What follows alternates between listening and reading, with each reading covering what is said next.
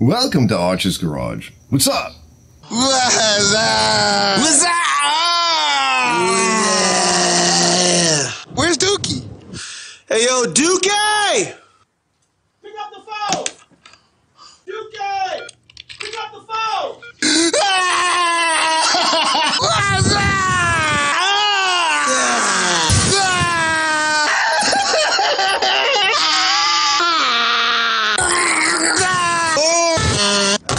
So this episode is really more about encouraging people to go out there and, make some trades, right? Things are getting expensive. It's going to get worse. I don't know if you guys know this, but there's something called the World Coin now. And I believe in June, or was it July? I forget. The United States, essentially officially unveiled its digital currency. And they do want to get rid of the dollar, and they're going to have to do a reset on the financial system at some point. They've done this a number of times before, but this time they want to get rid of cash. So what I did in the other day was a trade for goods, right?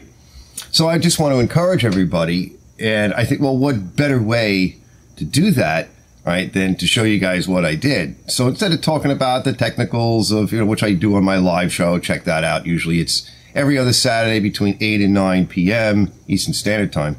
And, I could talk about anything there, but I do talk a lot about, the socio-political, economic crap that's going on around here. Get out there and trade, fellas, because I took a lawnmower. Let's take a look at it real quick. And so this is a nice machine, right? These are the Toros. So it's a newer model because it's got the overhead valve engine on it. And that's going to be a separate video. I'm going to get into that and talk about, I was missing a bunch of pieces, and talk about what the differences are between that engine and a slightly earlier model.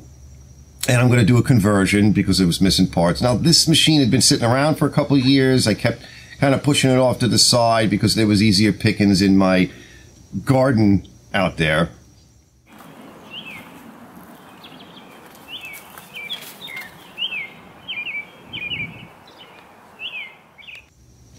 And so finally I got around to it, and I'm like, enough is enough. Let's put this thing together. It is a nice machine. We'll sort out what's going on with it, and I'll make a video on it. And I got done with it, put it up for sale. And a fella hit me up and said, how about we do a trade? And, I've got this old lawnmower, and it's been sitting around, and I've got these Milwaukee M18 tools, So right away, you're thinking, ooh, I might be able to do that. Okay. So that's what this video is about. I just wanted to show you guys what I traded and what I traded for. And, I often do trades. Usually it's a partial trade or something. You bring me your old lawnmower or something, whatever, and take some pictures of it, send it over to me. We'll haggle back and forth. And usually it's a partial trade for cash or whatever. And, I don't make much on these machines. They're lawnmowers, right? And, until you're talking about tractors or some of the other stuff that the nicer, heavier lawn equipment.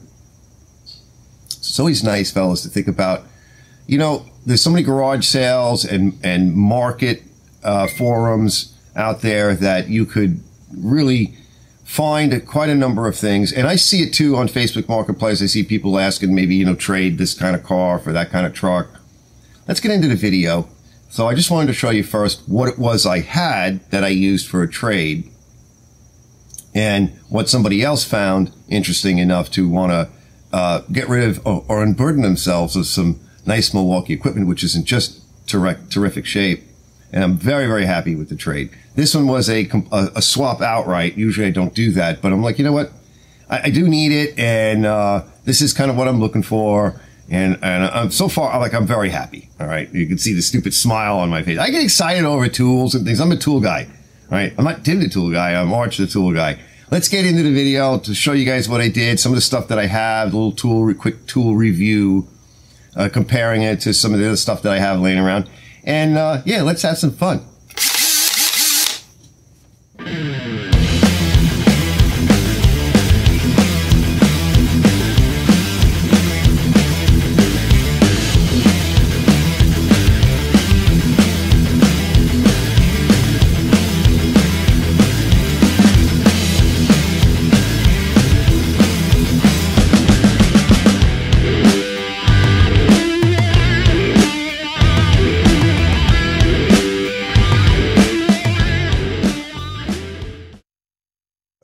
So this is one of the items in the trade, and he says it's basically like new. He got it from, you can see the condition of it.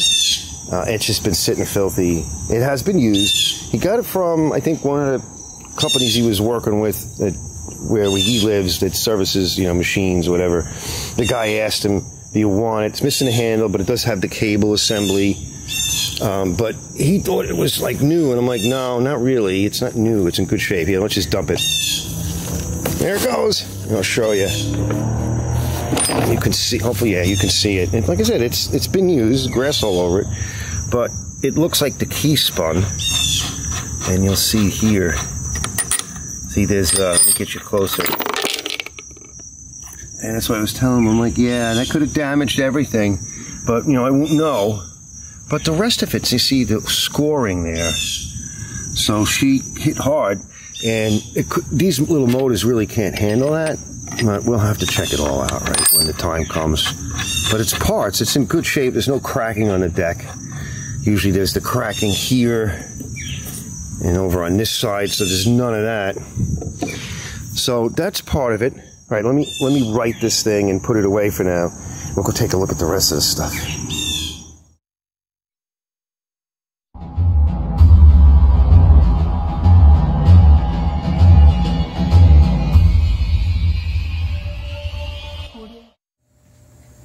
All right, fellas, I think you guys are figuring out now what it is I'm talking about that I picked up. Now, no, I did not pick up all of this stuff, but I figured we would look at a little bit what I did pick up. And as you can see in the bag, right, in the blister pack, we have brand new battery, 18 volt, and a brand new charger.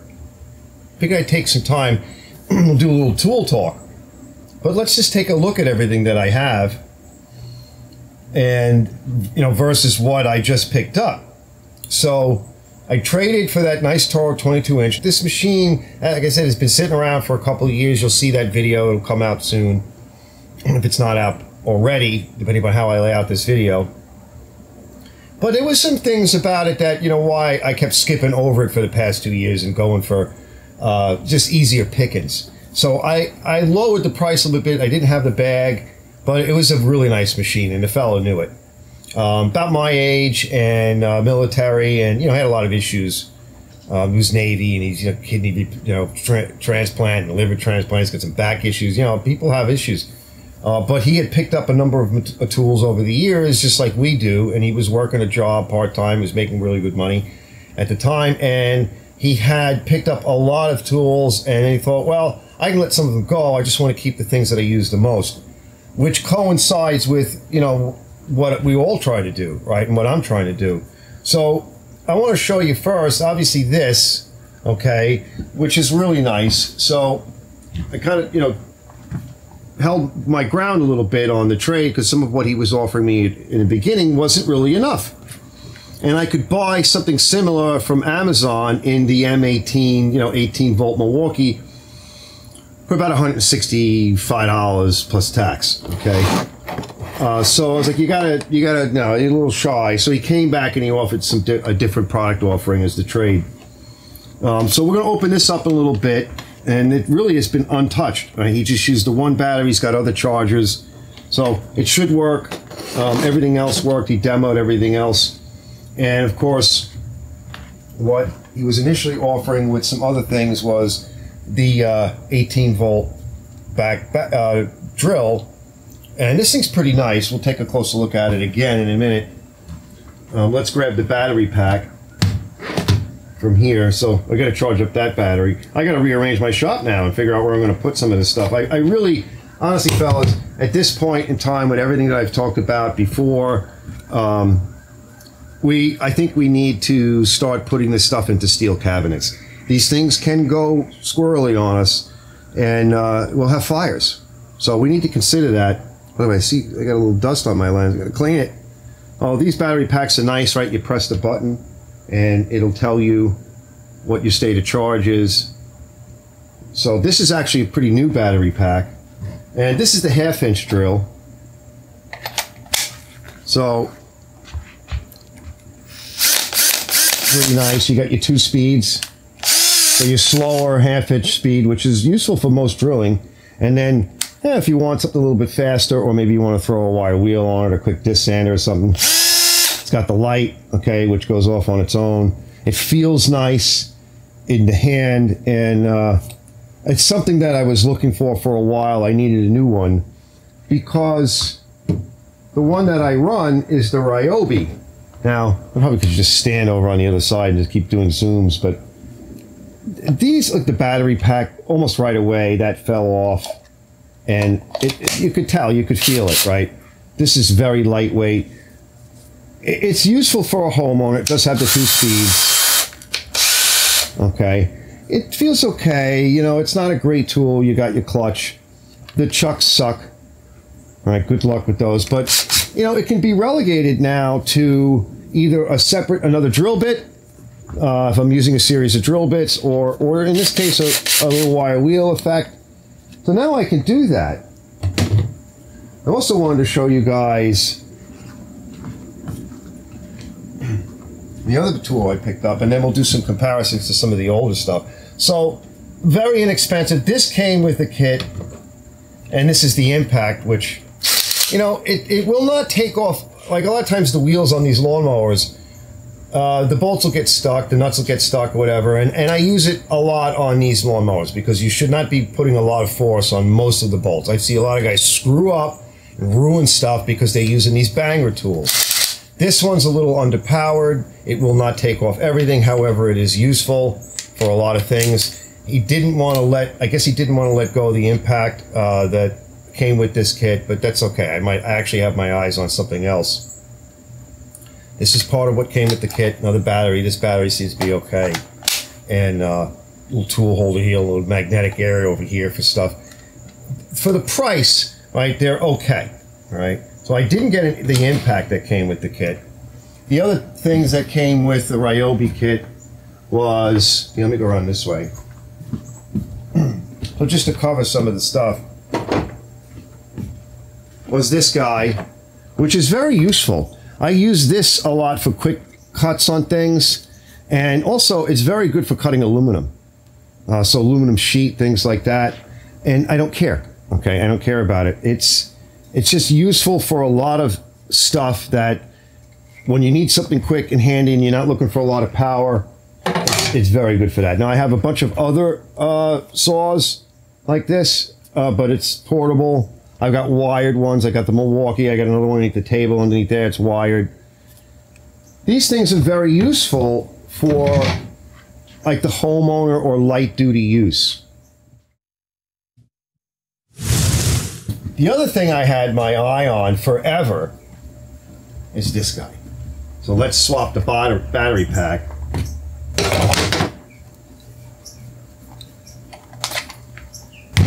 So I can get the charger set up. Now this guy, I've had my eye on for a while, right? This is heavy, actually. This almost be fatiguing to use for a while. But the fuel, brushless, and it's got a nice little lock right here. And I don't think it's plastic. It might be, but I don't know. It feels good though. You just push it up. And very nice, comfortable. I am missing this piece here. The one I have from another machine, this one uses a much bigger bolt, so we'll have to come up with something like that. I'll figure that out. Another nice thing too is you can adjust the guard. You just pull this lever back. And for those of you that don't have one of these, you pull the lever back and you can rotate the guard.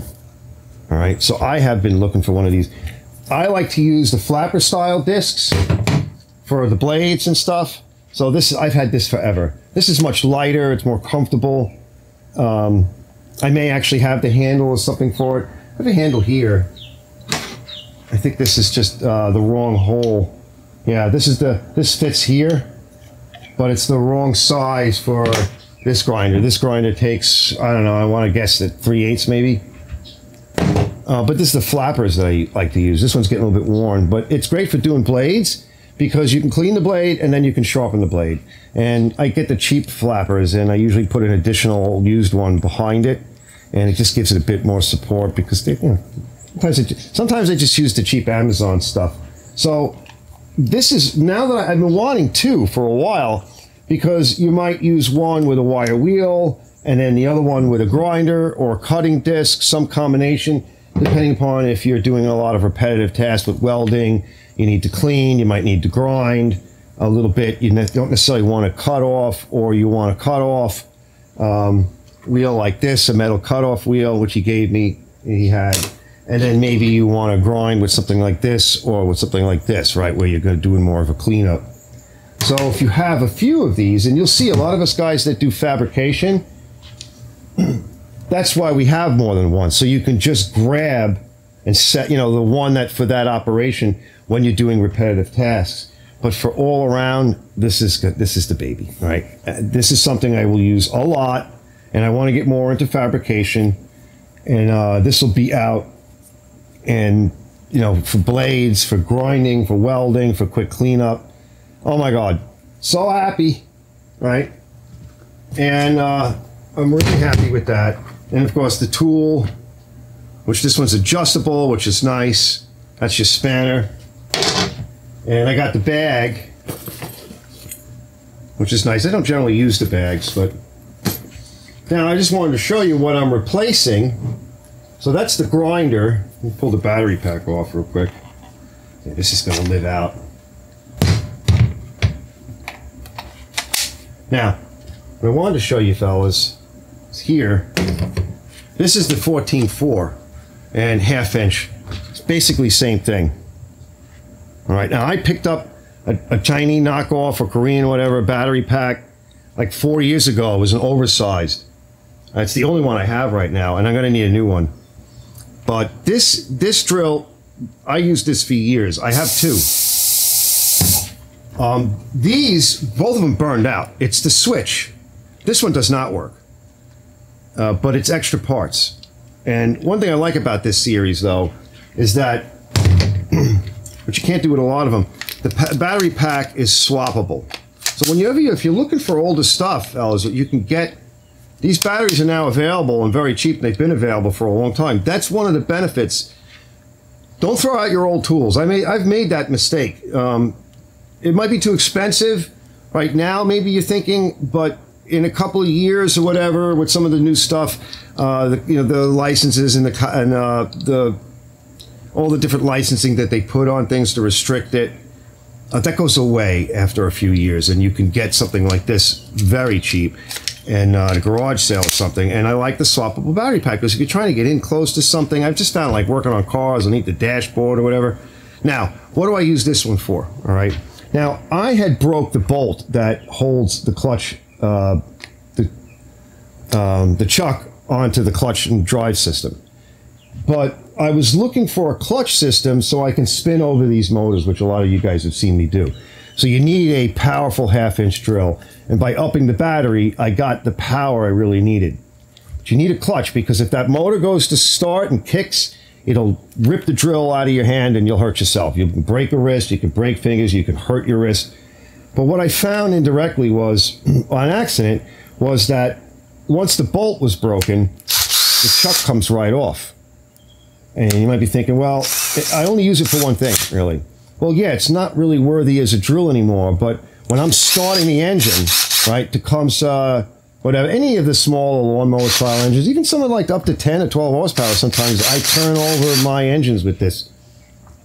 If the motor goes to start, you're going to have interaction with the drill, and the worst case scenario is instead of kicking back and hurting yourself, right, this happens. Okay, and you're safe. Okay. So that's how I have this one set up, fellas. So this is now dedicated to only that. And like I said, eventually I'll get a new battery. And this one does not work. But again, don't throw it out, because I don't know what's wrong with it. But if I ever need a part, that's when we're going to start poking at stuff. I wanted to show you. Now, I had a Milwaukee drill for years.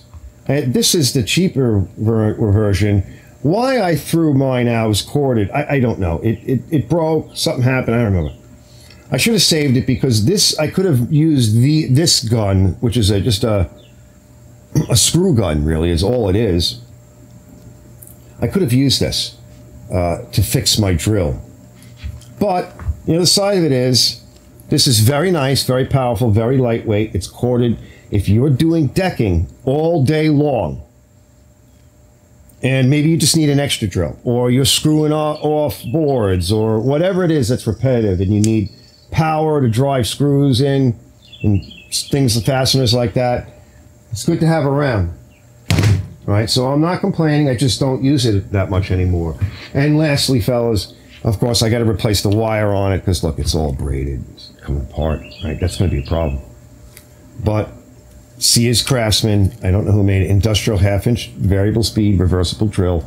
Bought it when I was young and starting out, and if my friend Rob watches, he's like, that's mine, because you owe me the one that you burned out.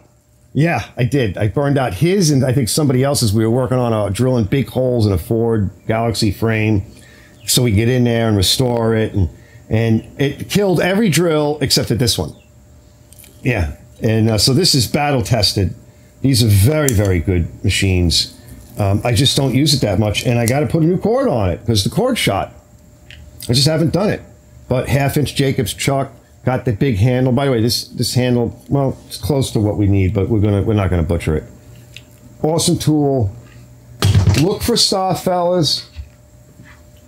Look for trades. I do trade. Sometimes it's partial trade for cash and the machine, so I have cash flow. But this time I decided to just work with the fella because I needed some of this stuff, and boy, I'm real happy. Let me go clean up. I just wanted to show you fellas that I'm really happy. And I can't wait to start using them, because you need some good stuff, and it's nice to have a few extras. Again, if you're doing repetitive tasks, like now I can just leave this set up for, things like this, or maybe you just want to countersink or deburr. You drill your hole with your good stuff. You got your deburr on this. I'll see you guys. Hey guys, thanks for tuning in to another episode of Arch's Garage. I hope you enjoyed. Like, comment, subscribe, and hit that bell to get notifications every time he uploads another one. And who knows, maybe I'll be back as another guest. Thanks for having me. Yay!